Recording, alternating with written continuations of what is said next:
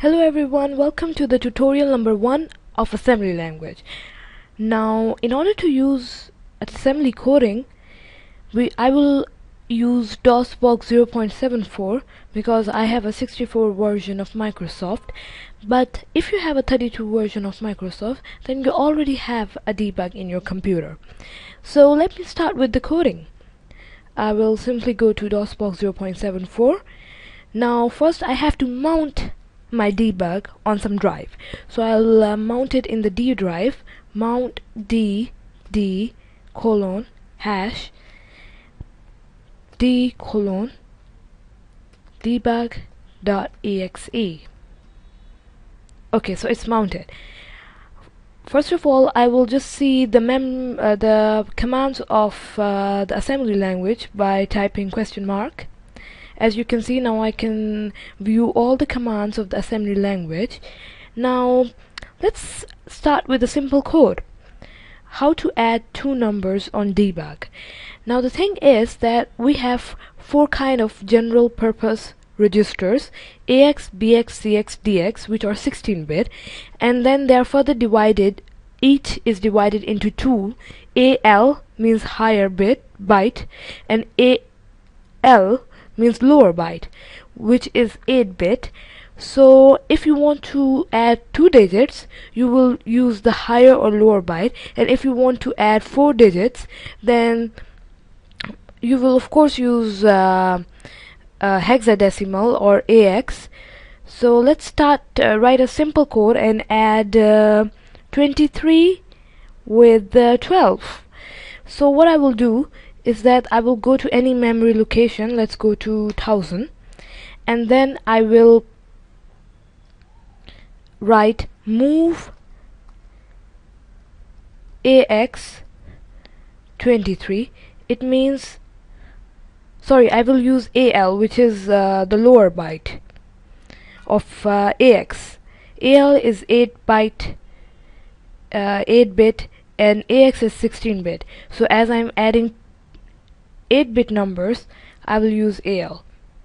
AL 23. It means that move the number 23 in AL, in the general purpose register AL, and then move in BH, or I can use BL 12. So move 12 in BH, which is 8-bit, and after that I will simply add AL with BH, and then I will stop the program and I will type halt.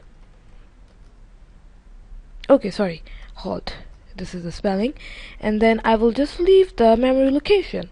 Now in order to see my result, I will type G equal the first memory location, that is 1000,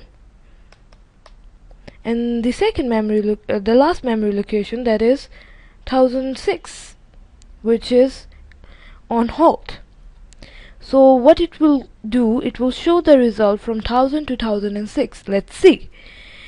Okay, as 23 plus 12 is 35, so always the result is in the first source,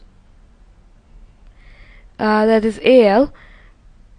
So AL means lower byte. So here is the R35, because 00 is higher byte and 35 is the lower byte. So the result is on the lower byte of AX, and then BX is 12, as you can see. On the higher byte we have 12, and on the lower byte there is 0. And after that, this was the addition. Now let's do one more code. If we want to see our flags, AX, BX, CX, DX are the general purpose register. SP is the stack pointer.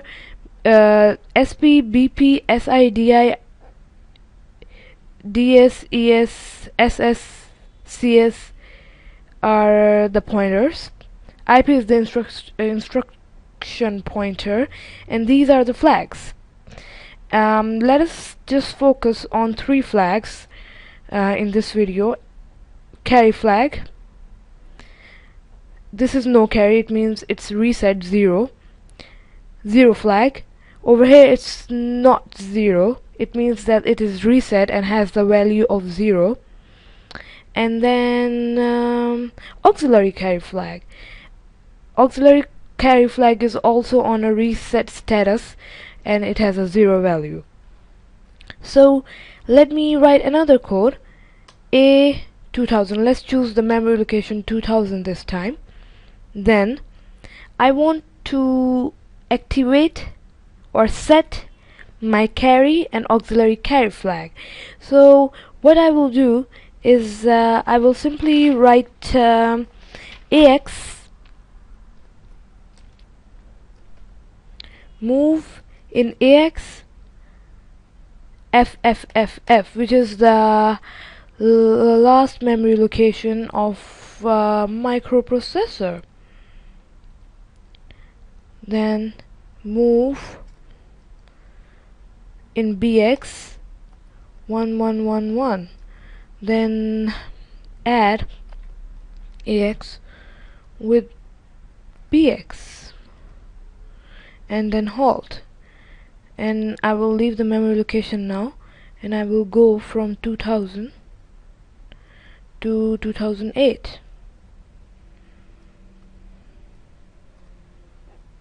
So as you can see, the carry flag has been set over here and has a value of 1, and the auxiliary carry flag has also been set and it has a value of 1. So these two flags have been set because we had a carry, and as there are 4 numbers, hence we have an auxiliary carry, because auxiliary carry is for hexadecimal or 16-bit numbers. Let's do one more code, which is I want to set my flag 0. So what should I do in order to set my flag 0? As you know that if you XOR two same numbers, the result is 0. So let's do this by using the assembly language. Let me go to another memory location. Let's choose 3000 now, and let's just move in AX 1234 and then XOR AX with AX and then halt. Now my result the carry flag should be set. So let's see, not the carry but the 0 flag should be set, because anything if you XOR with itself, the result is 0. So let's see if it works here. G equal 3000 to 3005. That it means that I'm telling the computer to compile the result from 3000 to 3005.